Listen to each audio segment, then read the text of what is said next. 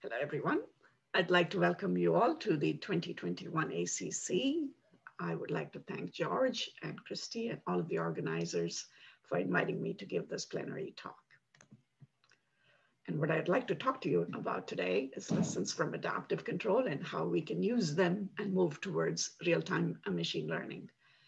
And what I'd like to share with you has been produced primarily by my former students, collaborators, and I would like to acknowledge in particular Joey, Jose, Arnab, Anubhav, and Ignan, who are my former and current students, and my long-term collaborators, Mike Blender and Eugene Lavretsky. Now, not just in the kinds of specific applications that I will focus on, which to a certain extent is from flight control, whether it is in air or ground transportation, whether it's energy or whether it's manufacturing or robotics or healthcare.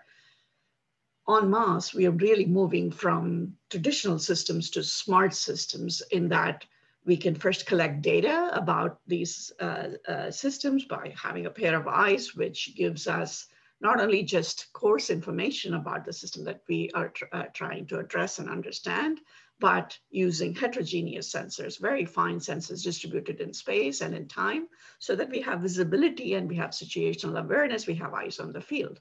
Now, in addition to these eyes, then we can take this information and then convert them into actions. And so we have arms, we have self-governing features, we have autonomous features that allow these systems to really go from partial autonomy to fully automated ones.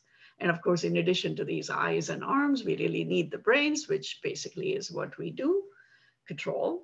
And the control methodologies too, over the past few decades have become more sophisticated, from linear to single output to centralized to nonlinear, adaptive and distributed. And all of these things are really taking us towards this highly desirable autonomous system of systems that are able to self-govern, so that adapt themselves, that are evolutionary. And so question is, how do you realize this holy grail? And how you can make this happen for a large-scale system, for a complex system, for a system that really is subject to enormous uncertainties in the environment that cannot be anticipated, which means that we really need a way of making real-time decisions and control. And so this question becomes even more compelling when you focus on systems that are safety critical. So again, let me focus my attention on transportation. So typically the kind of metrics that transportation systems have to meet is that the penalty needs to be no fewer than 7 deaths for every 10 to the 9 miles. And this number becomes even more stringent as you go towards mass transit. In trains, it's 0.4, and ships and airplanes, it's basically becomes even smaller. So given that you've got this extraordinary constraints, and so the traditional approach basically is very systematic and elaborate and has been designed very, very carefully using a variety of engineering tools. And so if you were to just basically start from a system analysis, you take it apart, and given that in a large scale system, you're going to have a variety of components. You then basically categorize it according to what exactly is the penalty if any one of these things fail. And depending upon the kinds of failures that you can withstand, then you categorize them. And then you do this by basically taking every component of every system and essentially exploring across the board as to all the different combinations in which these things can fail. Now, when it comes to analysis, in addition to this extensive empirical testing, what we are in the business of doing here as a group is basically to focus on ways in which we can analyze these things. We can design these things using model-based methods, using formal methods, and all of these things are things that we've been doing over the past several decades.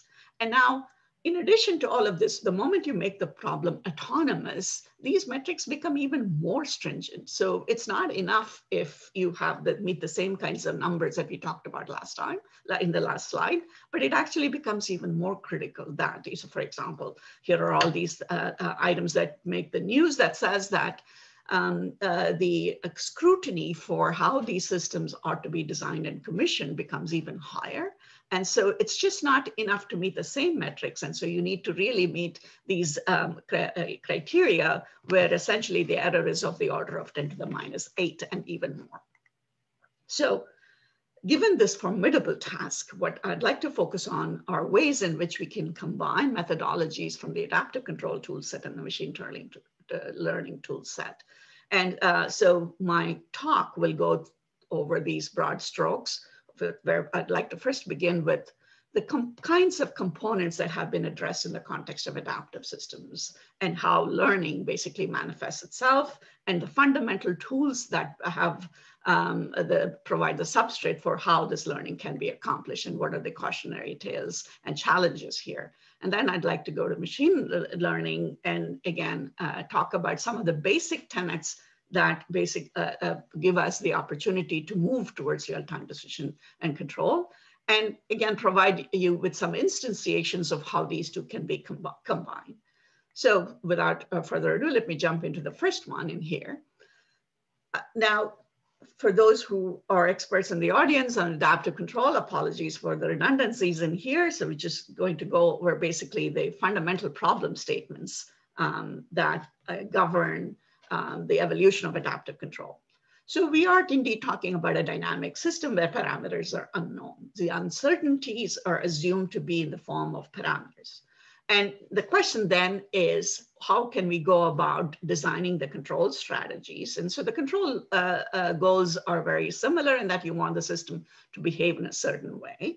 And so if indeed, let's say you want to track a desired signal, then the control strategies basically have to do with designing a methodology by which you do two things simultaneously. You design the control input that is needed in order to essentially make the system behave in the desired manner, but you also are trying to simultaneously learn the uncertainty. So the learning here basically occurs in the form of parameter learning. And you do all of that using online information. And these control inputs are basically being designed in real time.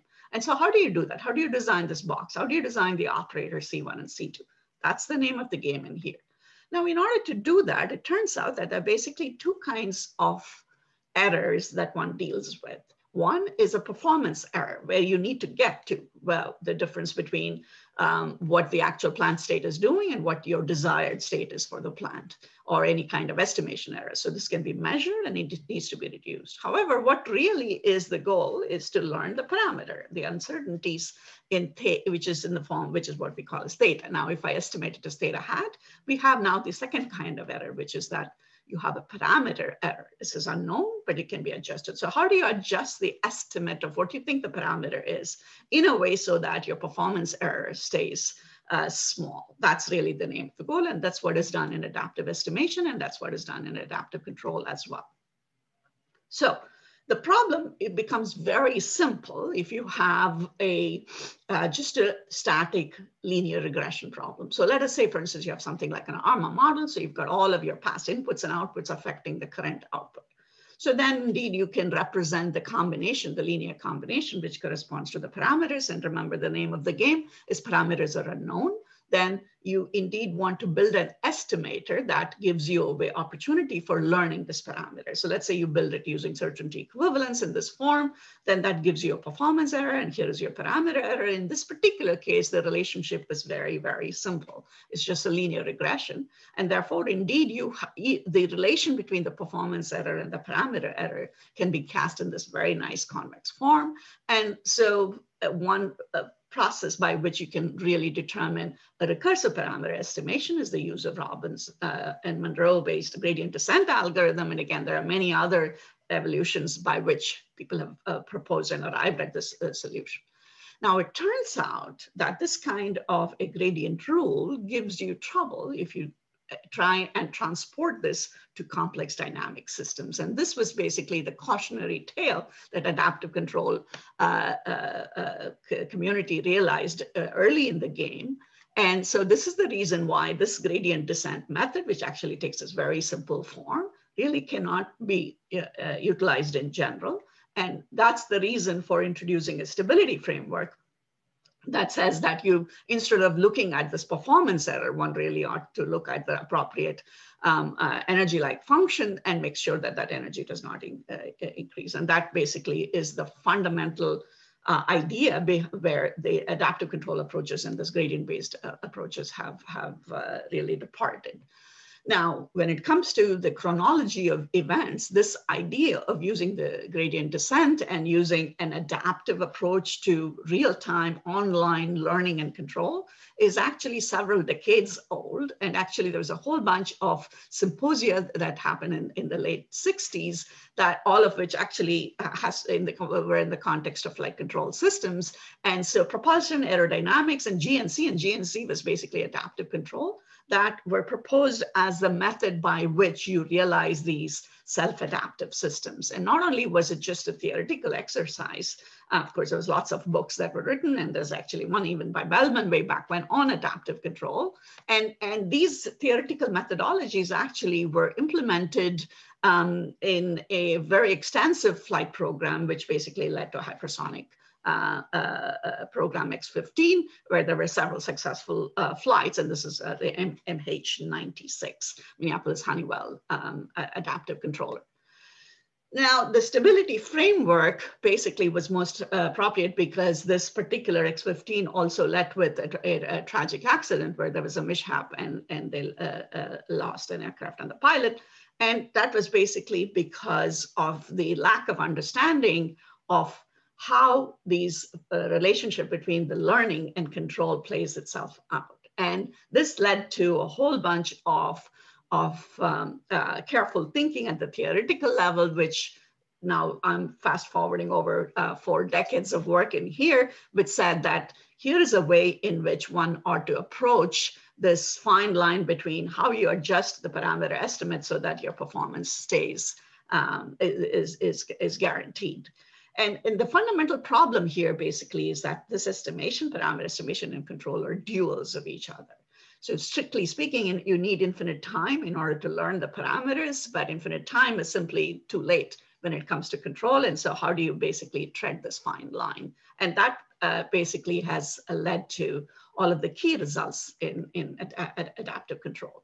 And because the problem basically is that when you use real-time data, you don't often really get the immediate effect of the parameter adjustment, but you only get it in the form of a performance error E. E prime is not what you get, but only after certain latencies. And this latency is the one that can cause a stability problem. So what this says is that performance and learning are conflicting objectives. Sometimes you really have to sacrifice performance in order to make sure that you learn. And in a safety critical system, that becomes very challenging as to how much of a performance deterioration are you willing to tolerate. And so so yes, you can learn.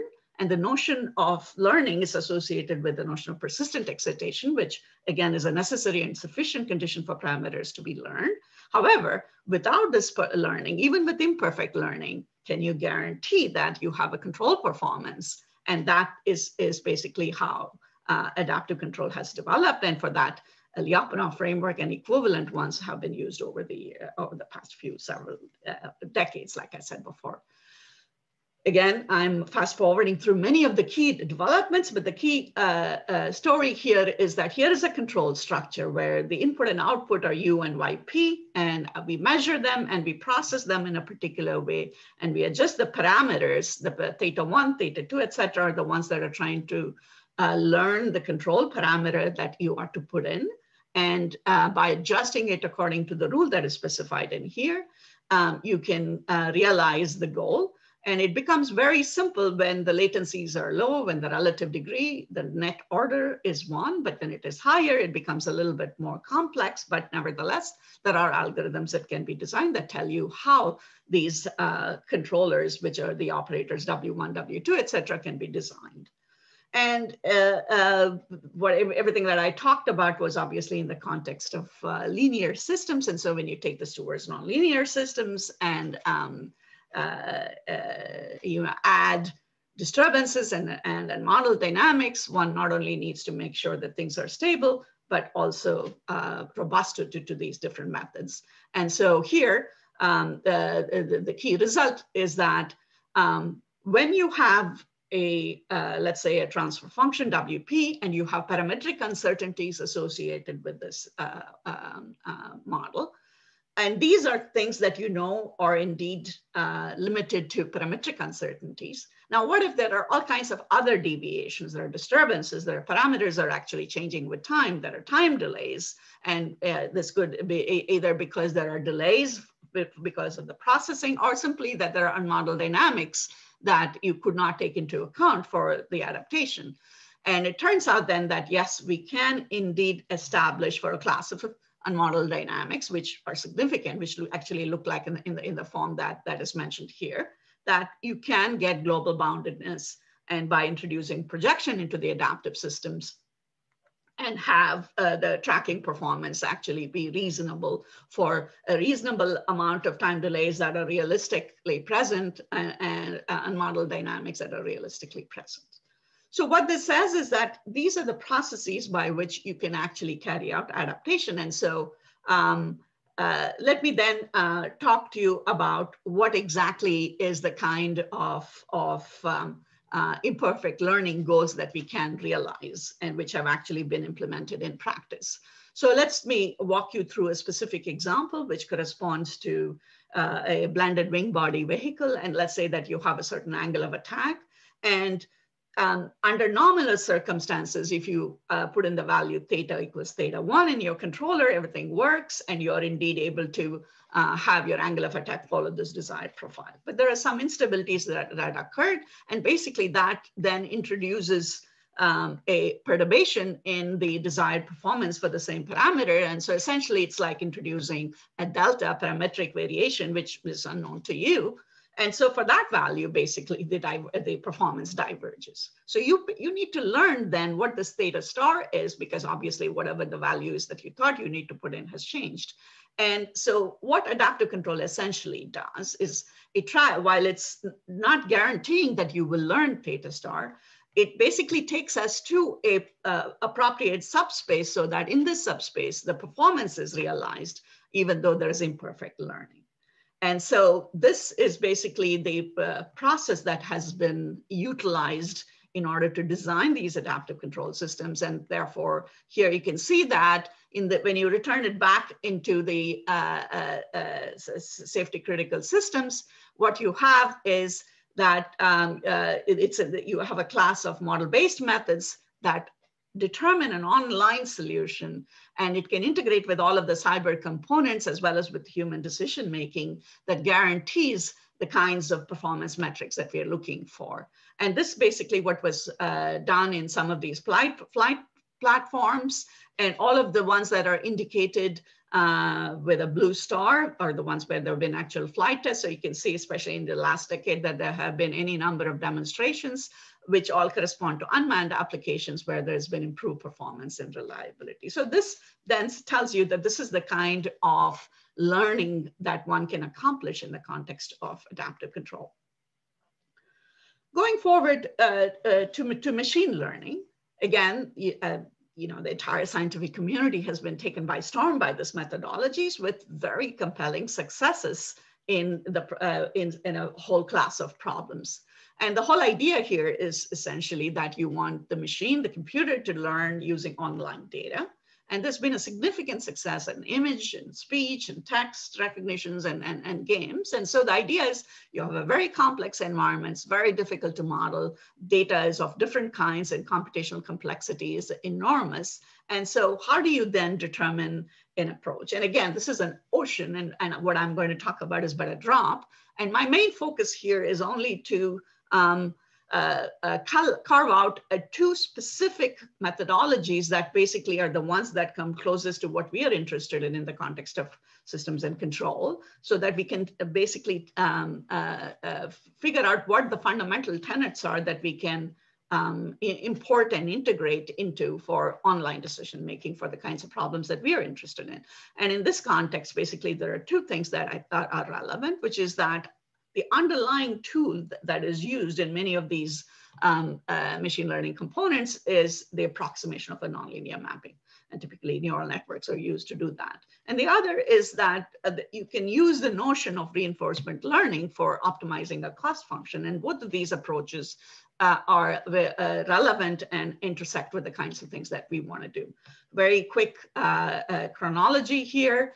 The SATE2 has a history that is just as long as adaptive control. And basically in the 70s, there was a seminal work by Marvin Minsky and Samuel Papert that basically said that there are certain nonlinear maps that you could simply not approximate using linear perceptrons, and one therefore needed this multi-layered perceptrons. And so this led to a resurgence in the 80s where a whole bunch of us basically talked about what the fundamentals are for the using neural networks for nonlinear dynamic systems. And in fact, it came back now, it has come back in the 21st century in a way, and with a resurgence, if you will, mainly because of GPUs and the enormous power that basically allow us to implement many of these multi-layered perceptrons and get useful results. So the fundamental here is basically that when you have a nonlinear map, neural networks basically generate, have a set of basis functions, which are in the form of activation functions. And by taking specific combinations of using these basis functions, by using both linear parameter regression as well as nonlinear regression, one can indeed approximate a nonlinear map. And the universal approximation theorem basically says that for there exists a bunch of layers, and the more the number of layers, the deeper the learning, hence the moniker deep learning for some of these structures. That says that for a certain number of layers and a certain number of weights and a certain number of the specific values of neurons, indeed, you can make the approximation arbitrarily small. And the idea here, again, is to use a recursive methodology for updating the weights, which is the training, using backpropagation. And so there's this loss function that you construct very similar to what we had talked about, and you adjust the parameters using this gradient descent rule. And I would refer you to this excellent survey paper by Sasha Fradkov that talks about the evolution of results in this context in here. So there were, it started with Vidro and Jakubowicz. They talked about this discrete algorithms, and the notion of Bregman divergence, again, was used in order to come up with analytical constructs that provide guarantees for the convergence of these weights to the approximation error to zero. And the stochastic gradient method, again, lays the foundation for these guarantees. And so now with these kinds of, so that's one. On the other side, the second one is the notion of reinforcement learning, which again has the underpinnings and the strong connections to optimal control and dynamic programming. So the interest here is that you have an environment and you're trying to determine an agent. Environment is our plant and your agent is the controller. And so now we have a stochastic formulation of the problem where you have a Markov decision process that models the environment. And you're interested in, again, some sort of a value function that you're maximizing, just like you can think of this as a negative value of the cost that we were talking about. So and this is not only maximizing the reward because of the actions that you take until now, but for the future. But if you were to continue to proceed in this direction, what is the value function that you would have? And I need to take those actions that maximizes this.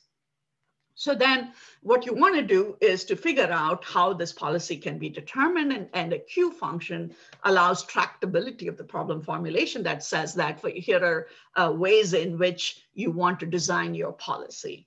And so now that the goal is that you want to maximize this Q function, and given that now, if you have an infinite state space in an analog context, it becomes an intractable problem. And so in order to make it tractable, you move from the function space to Euclidean space by parametrizing it using parameter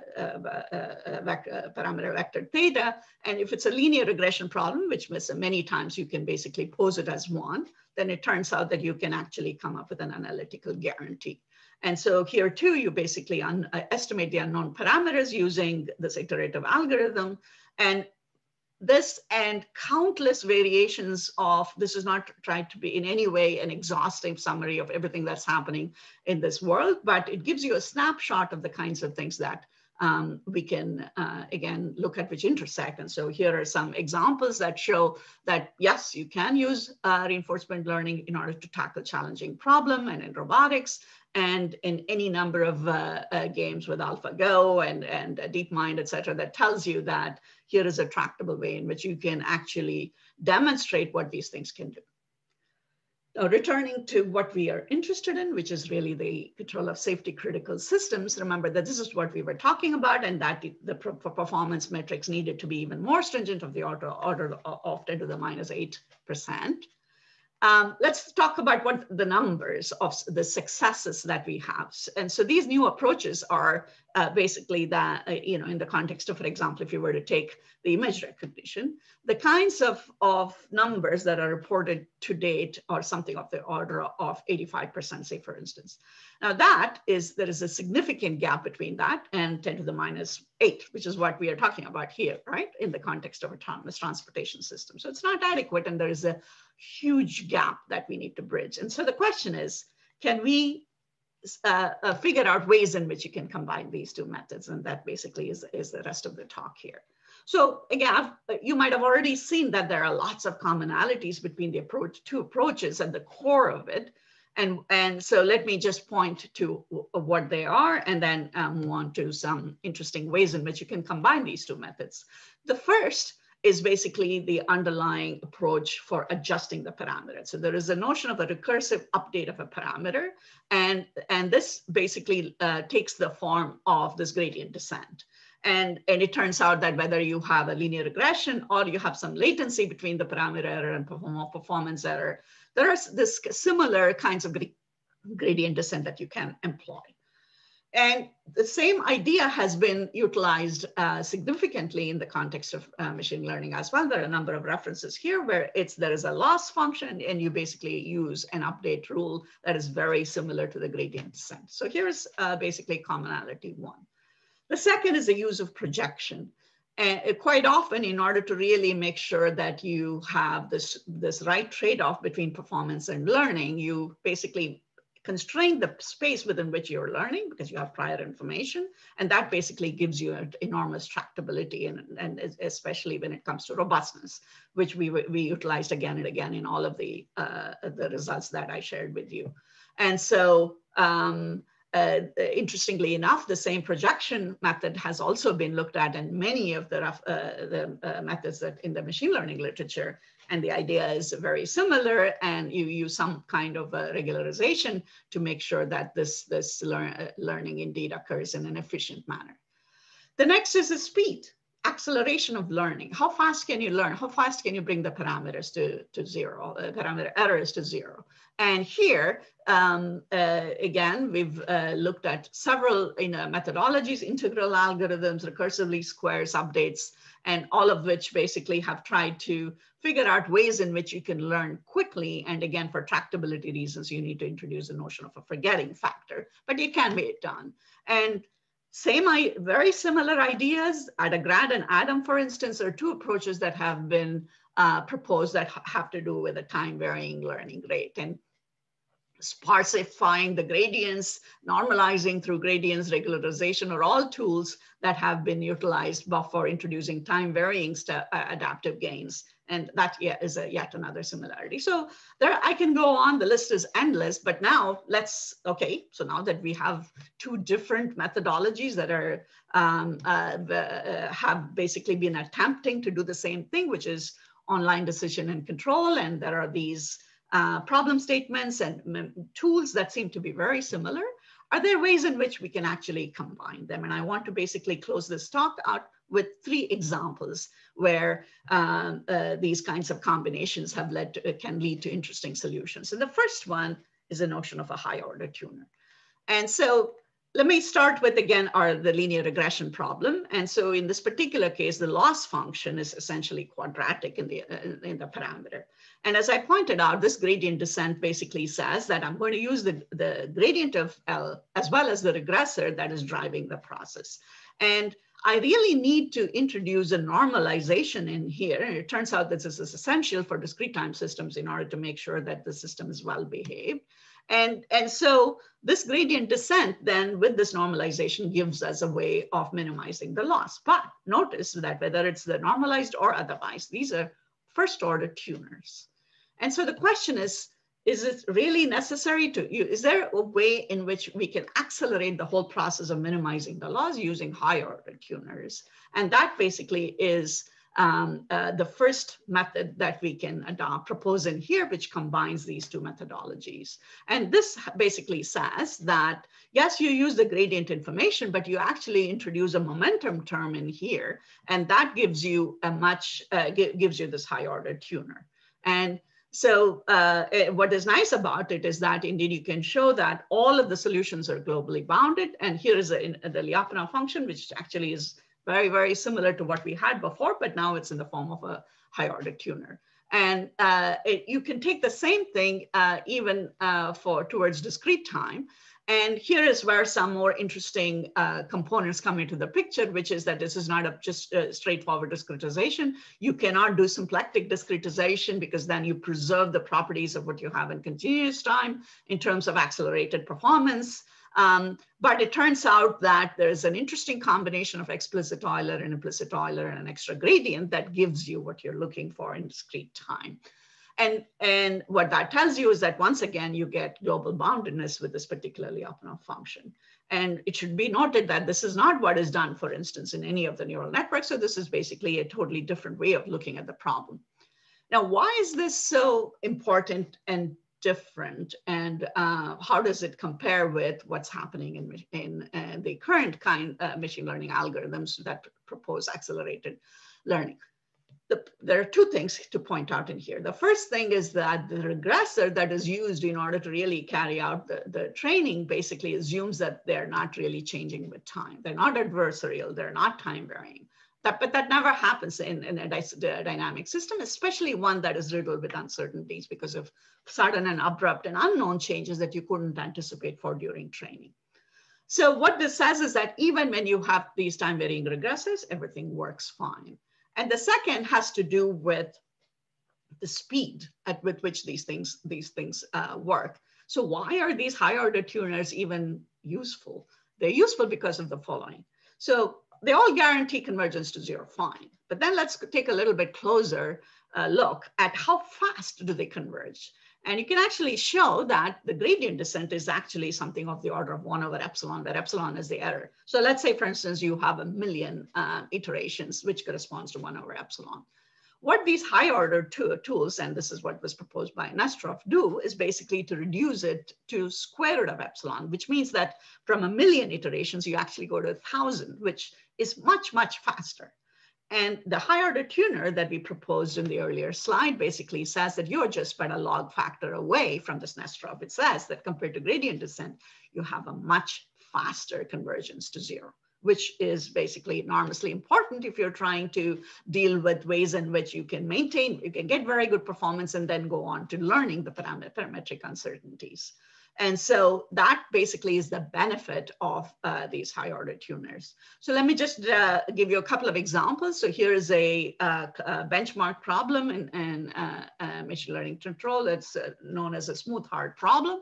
And so we basically consider a variation of that where essentially the regressor that is the cause for the loss function changes suddenly. And so here is the left-hand side where we have the high order tuner and compared with a whole bunch of existing algorithms, both in the adaptive literature as well as in the machine learning literature. And you can see that when this regressor changes suddenly, you no longer have a well-behaved behavior for anything other than normalized gradient descent, which is the reason for introducing the normalization and the high order tuner. And in fact, even when its changes is more benign, you can see the same kind of improvement in performance. So here is score number 1 for the high order tuner.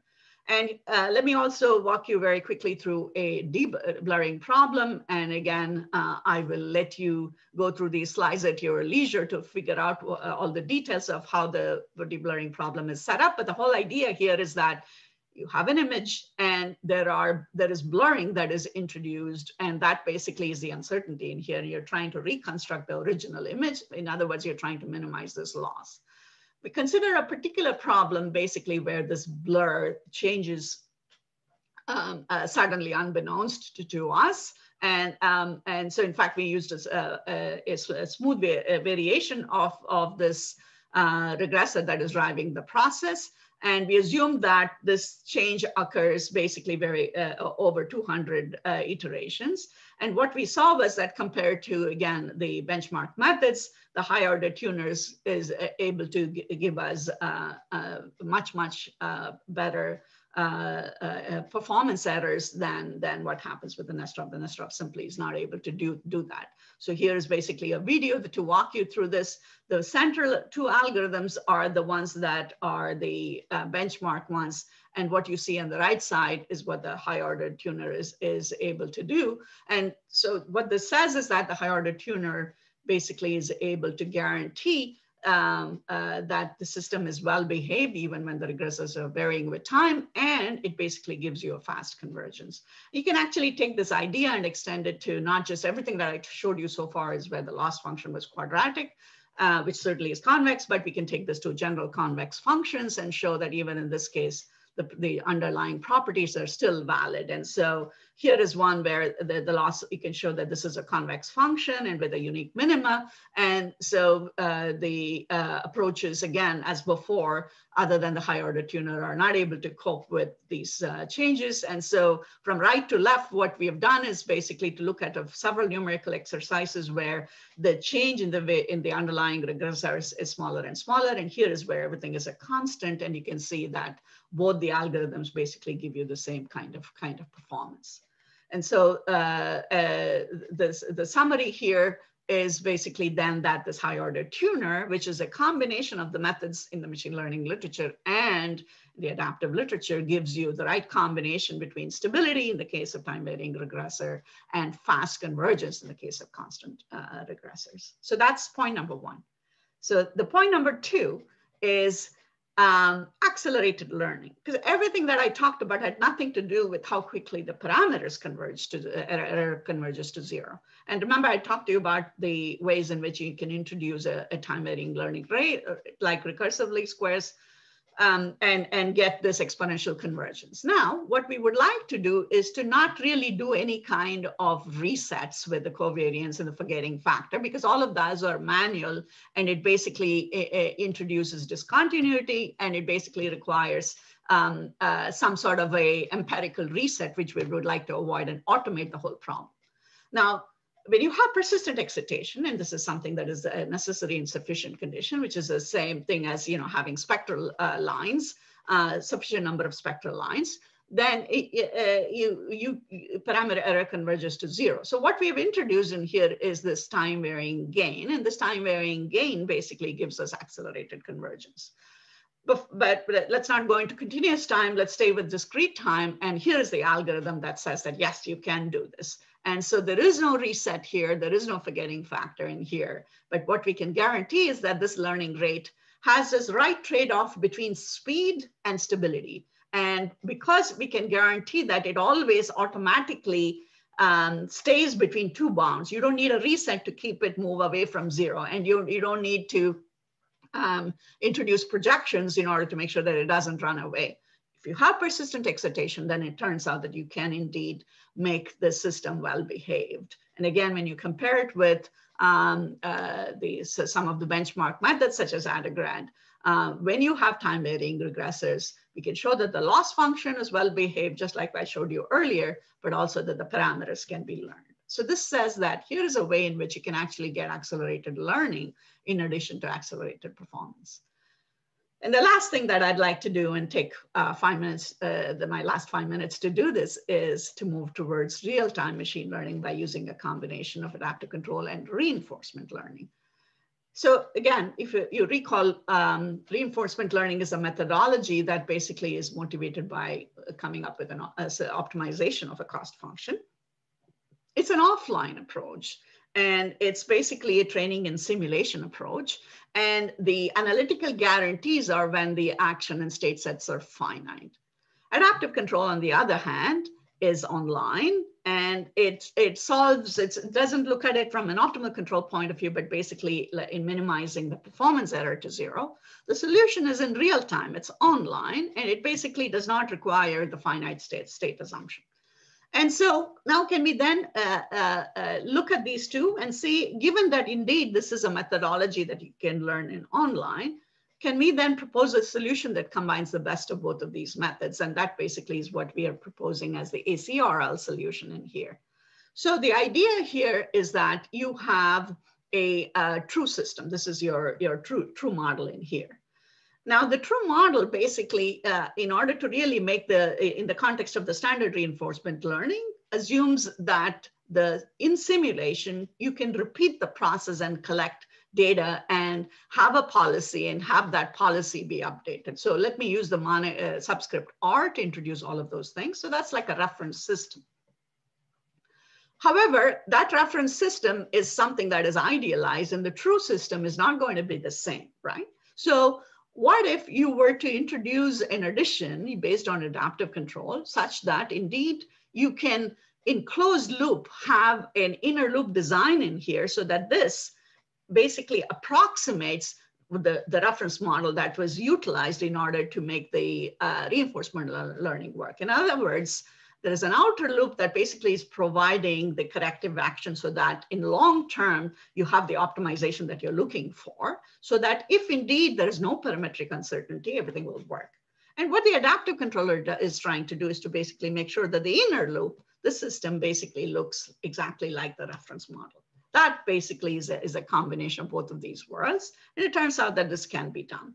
And so the problem, again, let me illustrate that by, in the context of this fairly difficult task of autonomous landing of a quadrotor on a moving platform. And the premise here is that there are all kinds of parametric uncertainties. There's a loss of effectiveness, and success is sort of not really in a nice X transpose QX kind of a thing, but something that is really mission specific. So it makes sense that in this context, we have these kinds of numbers. And so anytime the quadrotor crashes or it does not complete the time in the specified time, we consider it as a failure. So you want to maximize the success rate, right? And actually, the quadrotor problem, when subjected to parametric uncertainty, is something that we did more than a decade ago. And here is basically the example that says what we assumed was that the propeller basically suddenly loses thrust. And it was an LQR controller in loop, and that really did not do the job. Whereas the adaptive controller, basically, even when this thrust is lost, which is basically a piece of the propeller blade that you saw fly out, it provides the right compensation. So we then were inspired by this example to basically carry out these numerical experiment, where now we have upped our objective. It's not just a hover, but it has to land on this moving platform. And we compared the proposed ACRL structure with a pure RL. And we increase the loss of effectiveness, basically this thrust that is lost in one of the motors. And you can see that there is a huge improvement in the success rate as was quantified in here. And you will see that in this particular video, there's a 50% loss of effectiveness mid-flight, and basically the quadrotor crashes, whereas the adaptive controller, and this is not really shown in real time, we have slowed it down in order to have the video play out cleanly, it does much better. Now, you can indeed try, and so the question is, hey, we didn't know, and so you introduced a new experiment which was not trained for. So there are ways in which you can actually make your reinforcement learning be trained through additional ones which try to randomize the domain. But you can see that even with this kind of a thing, we are able to have a much faster performance with higher success rate without any of the additional training or computational effort.